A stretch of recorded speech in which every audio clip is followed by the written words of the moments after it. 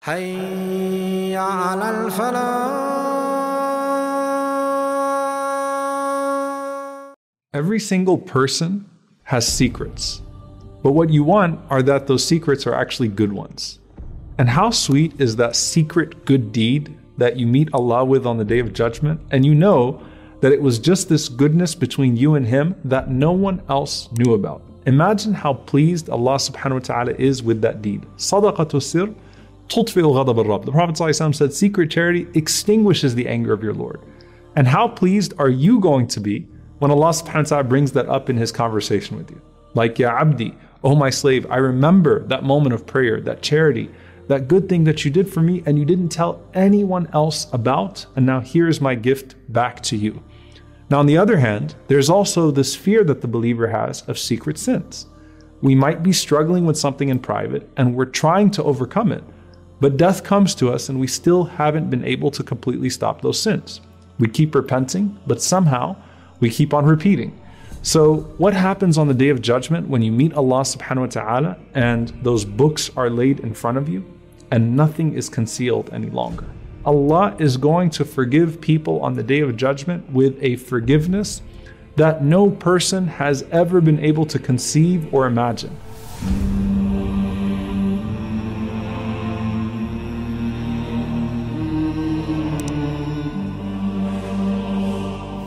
And here you are in the most critical moments of your standing before Allah. And Allah subhanahu wa ta'ala unveils 99 scrolls of your sins, each one of them to the end of your vision. Now, by the way, this is the believer, not the hypocrite, okay? Every single one of us has some scroll of sin, and it's right in front of you, and Allah subhanahu wa ta'ala simply puts it out in front of you. And the Messenger of Allah sallallahu alaihi wasallam said, "Ma minkum min ahad illa sayukallimuhu rabbuh laysa baynahu wa baynahu tarjuman." There is not a single person amongst you except that his Lord is going to speak to him directly without any intermediary or any translator. And so as you're standing there and Allah is addressing you and you've got those scrolls in front of you, the Prophet ﷺ says, فَيَنْظُرُ عَنْ أَيْمَنَ مِنْهُ فَلَا يَرَى إِلَّا شَيْءٍ قَدَّمَهُ. So he looks to his right to see if there's anyone or anything that's going to come to his aid. But all he sees are deeds that he put forward. There's no one else there. And then he looks to his left. فَلَا يَرَى إِلَّا شَيْءٍ قَدَّمَهُ. And the only thing he sees on his left are deeds that he sent forth. And then the Prophet ﷺ said, then he looks ahead, فَتَسْتَقْبِلُهُ النَّارِ. And he sees the fire facing him. Now for the hypocrite who knows that this is not going to end well, that his book is about to come to his left hand, and he's effectively doomed. What does he do? He puts his left hand behind his back.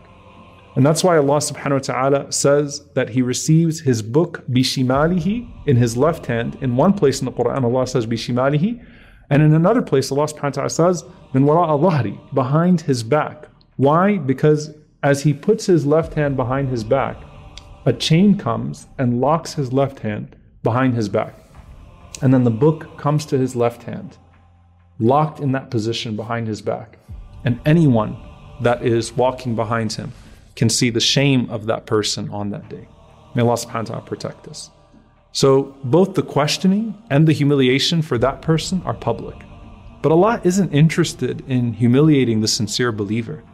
Now Abdullah ibn Umar radiallahu ta'ala anhuma, he was asked, he said, what did the Prophet ﷺ say about an-najwa, the private conversation?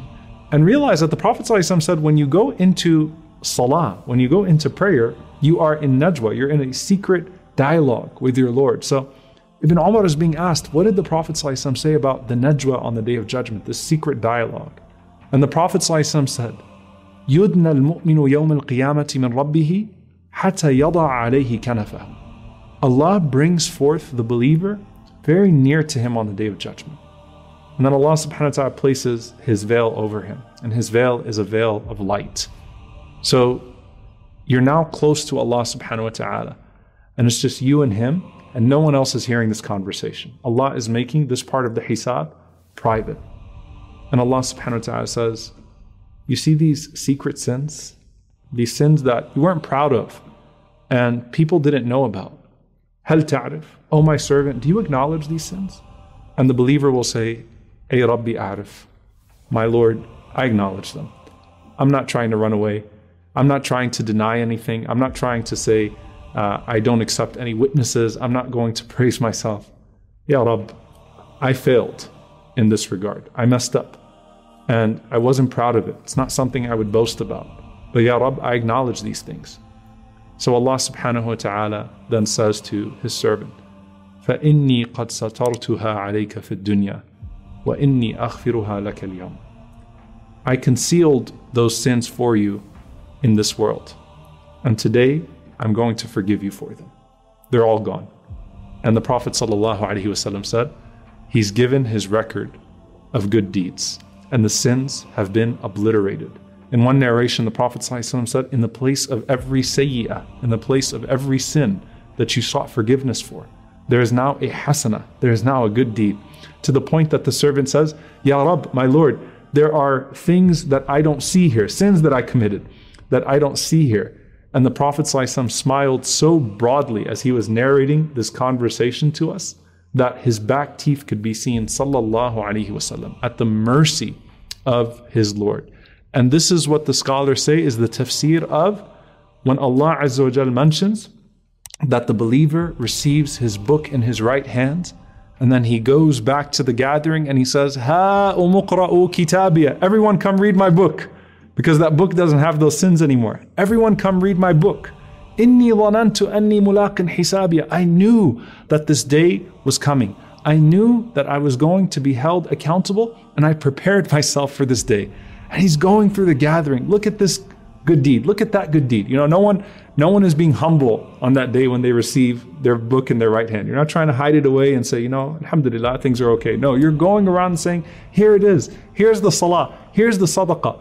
Here are the places that I went to of good when I was called to go to places of evil. Here are the words that I said. Here's the backbiting I refused to partake in, but instead contested when I heard it. Here are all of these good deeds. Look, it's here. Look, it's here. And you're celebrating and celebrating and celebrating the mercy of your Lord upon you. And subhanAllah, as you are going around with that book and you are running around to the various people and showing off your good deeds, from that moment that you just had with Allah subhanahu wa ta'ala. You know, one thing that I think about is the connection of that to the very first person the Prophet ﷺ told us this question. The very first person who was questioned, Allah subhanahu wa ta'ala says to him, didn't you think that you were going to meet me? Weren't you ready for this meeting? And that person wasn't ready. This person can make one claim in that gathering. He can say, Inni dhanantu anni mulaqin hisabiya. I knew this moment was coming. I was ready for this moment. And so as you're going around, ask yourself, who are you going to run to in that gathering? Your parents, your Prophet sallallahu alaihi wasallam, or someone else to celebrate your graduation to the next phase of the Day of Judgment? فأما من ثقلت موازينه فهو في عيشة راضية.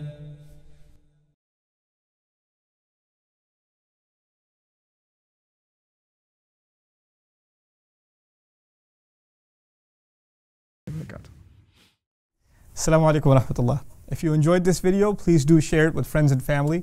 If you want to see more videos from this series, click on the box at the top. If you want to see other videos, click on the box at the bottom. And don't forget to hit the subscribe button. Thanks.